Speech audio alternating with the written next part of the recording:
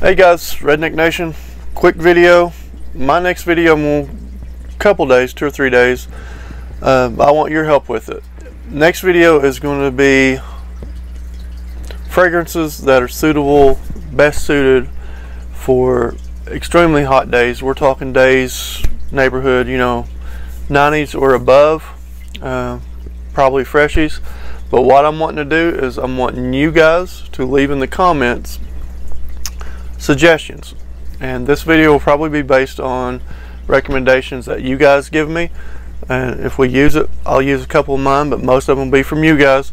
So tell me the fragrances that you would recommend for 90+ degree smoldering hot days, and if we use it, give you a shout out in the video, like number 10 spot, Clay recommends, and then if I have it, I'll throw it up. If not, I might contact you guys and have you write up a little quick description of the fragrance, and we'll do a video on it.